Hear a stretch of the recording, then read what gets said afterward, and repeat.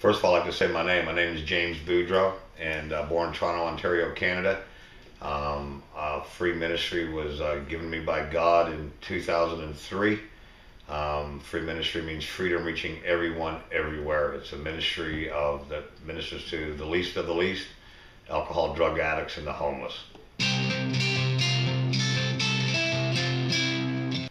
Free ministry started in a little garage. It was my shop in Murrells Inlet. It was a welding fabrication shop that we took the office and where the secretaries were, and we turned it into a homeless shelter. It was in 2003. We escalated from there in 2007, getting 17 acres of land in Greensea, South Carolina, which was we call the farm. And this farm has been blessed abundantly by God with now on our third house. And everything we have out there, our wells, our water, everything we have out there has been blessed to us by God through people. Well, I told the guys the other day, we're like a well, and we go down into the well to reach the lost. And without people at the top to hold the rope, and that would be the people that financially bless us, and that's how we survive. We're a 501(c)(3) ministry. We are a nonprofit. We have no federal grants. We have no grants of any kind. All of our finances, all of the money that Free Ministry has received are by people like you. Everything that we have, we live totally by faith and by faith alone. Okay, Free Ministry, it's not a church. It's an outreach. And some of the guys that we're reaching are within hours of death. There's people at our farm right now that we've rescued that were literally had to be brought directly to the hospital and IVs and even doctors saying these men were within hours of death. We have been blessed to be able to find these people, and through the Holy Spirit we get led. And on the way home, I met a man last weekend. I ain't seen him in a while. I knew he was doing drugs, and I spoke to him about my Jesus, and I told him we had the farm out here. Well, unfortunately, while we were in New Jersey doing mission work, and on the way home it was a phone call from family members saying that he OD'd Friday night, and they found him on Sunday morning. He has a 12-year-old son who I come to know. And I know that I can't reach everybody. And I did ask them to come.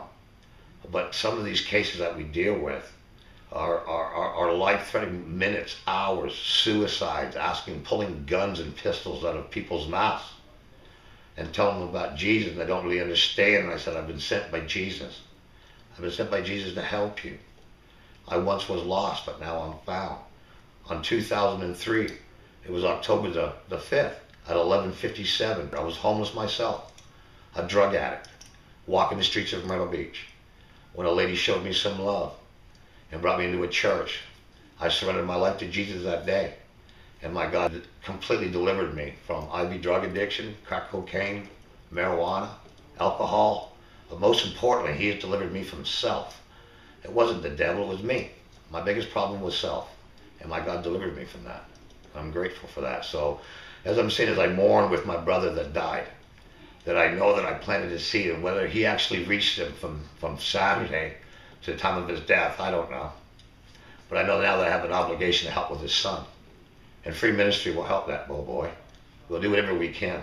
Free Ministry has been supported by a few churches. We're going after the lost souls, going at the liquor store parking lots in the middle of the night and playing the guitars and praising God and giving away blankets to people.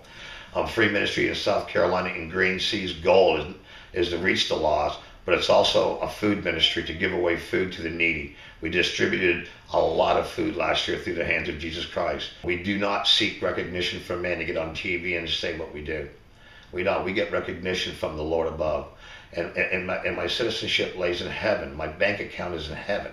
And I'm teaching others that are coming in there broken to be able to disciple the Word of God and to take that out into the street and to win others to Jesus Christ. So this vision is growing, and we're in Spartanburg, and we're in Greenville, we're in Randleman.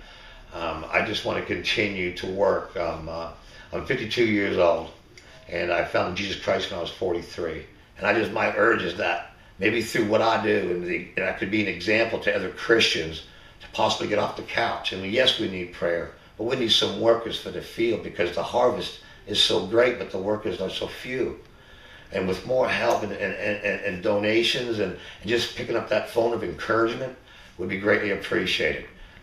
You can call me 24 hours a day, 7 days a week. I'm not a Sunday and Wednesday pastor. It's not about free ministry. It's not about a church building. It's about Jesus Christ and reaching the lost.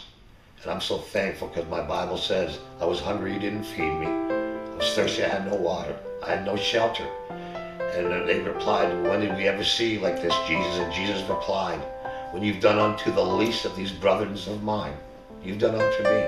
So as we go and seek the work and to seek these lost, I really look at I'm helping Jesus Christ. That's a Jesus Christ out there that I'm helping. And I'm so grateful today to be able to do that. That's all I want to say. I just love the Lord Jesus Christ with all my heart.